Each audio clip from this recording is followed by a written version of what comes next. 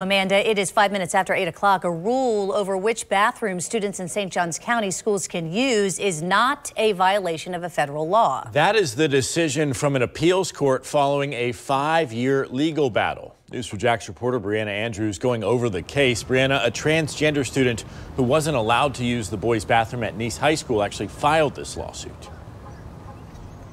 And the majority opinion of the court concludes that a person's gender identity has no bearing on this case about equal protection for a transgender boy. The court also says that the school board's policy did not violate Title IX, which is a federal law that prevents discrimination based on sex in education programs.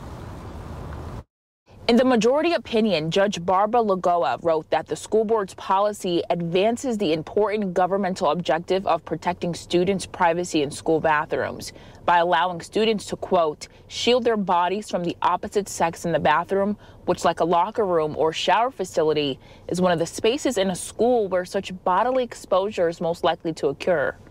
Drew Adams was required to use a gender-neutral single-stall bathroom or girls' bathroom while as a student at Nice High School.